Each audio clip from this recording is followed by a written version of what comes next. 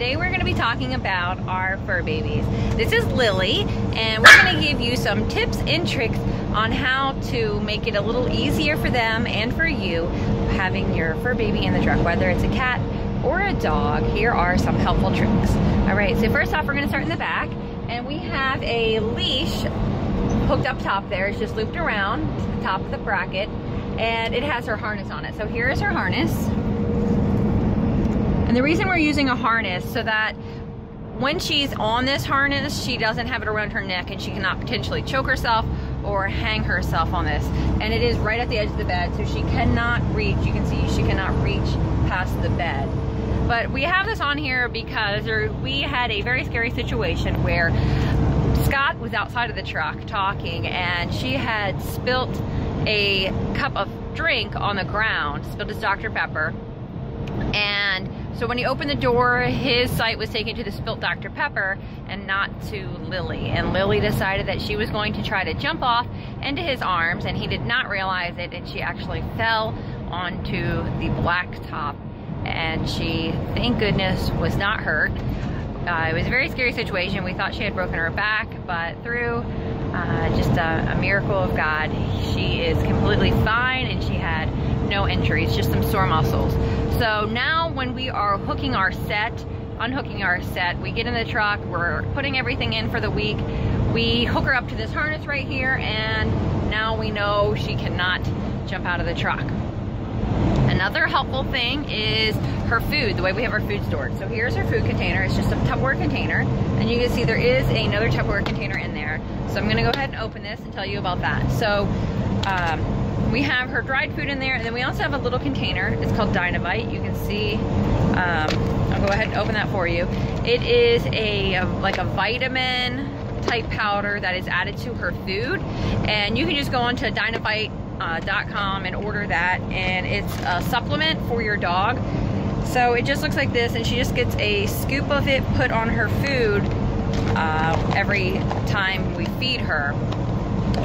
It is good for dry skin, for hair loss, for itching, and all of those things. So that is super helpful for, you know, if your dog sheds a lot, it cuts down on the shedding a lot and helps keep your truck cleaner.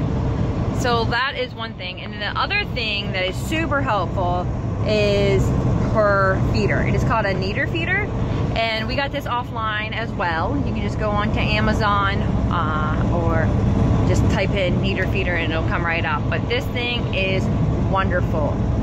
All right, so here is her kneader feeder.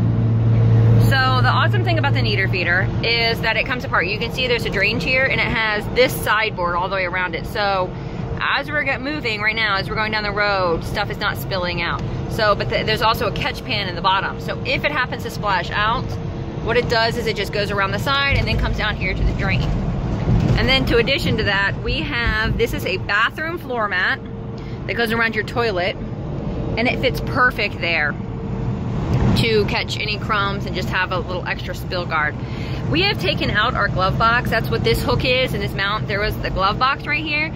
We took that out, and her feed bowls, her kneader feeder fits perfect right there, and that's her little safe place. Now, we used to have it in the back of the truck, and we found that she didn't like to eat when there wasn't somebody awake. So she likes to eat her food with somebody awake. All right, so in our old truck, we used to keep it underneath the dash or beside the seat. So it was just right down here on the ground or up here in this location. Because there was more room in the Freightliner versus the Volvo in those areas.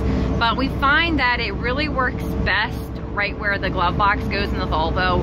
It's not under your feet, and you don't have to worry about kicking it or spilling it yourself. Or even, she used to spill her water bowl constantly before we got the kneader feeder, and that has not happened since we have the kneader feeder and have it in this location. So that is really helpful. Now you can see she's back here taking a little nap. So she has a memory foam cushion that she lays on to help absorb some of the shock, and then she also has a fuzzy blanket because sometimes she likes to just hang out up there. She doesn't like to spend all of the time in the back sleeping in the bed, so she kind of switches and transitions from the passenger seat and the bunk area. We have designated the passenger seat just for her for the most part. Now if one of us is awake and we want to ride shotgun, we kind of just throw her stuff up in the dash and she just sits on our lap. But you can see she's pretty comfortable, pretty relaxed. And one other thing that we did is we have this little step. Let me just push this aside here. All right, so we have this little step because she's a little bit short, and with our mattress being so tall, she has trouble getting up in the bed. So there's this step right here. She can hop up here, and then she can get underneath this curtain. So when the curtain is closed, she can pull this out and get right up there. Those are our tips and tricks if you have a fur baby riding along with you in the truck. Hopefully this is helpful. I do know that there does make a huge difference whether you get your dog as a puppy and it has learned and grown up in the truck the entire time, or like Lily, she was already an adult and then she became a trucker dog. So for her, it's been a little bit tougher to adjust, and she does struggle with some anxiety when we're setting the air brakes. She just does not understand the concept of where that loud noise is coming from, and then also the wipers. Whenever we first start the windshield wipers, it really scares her. She doesn't understand the process of how they're working. So there is a difference. If you want a trucker dog or a trucker cat, I do advise that you try to get a younger pup or kitten, so that way they can grow up just learning to be in the truck, and it's going to be a safer environment for them as well. So those are our tips and tricks. Hopefully that helps. If you have any questions, comment below, and hopefully we can help you out. So stay along for the adventure, and until next time, drive safe. Bye.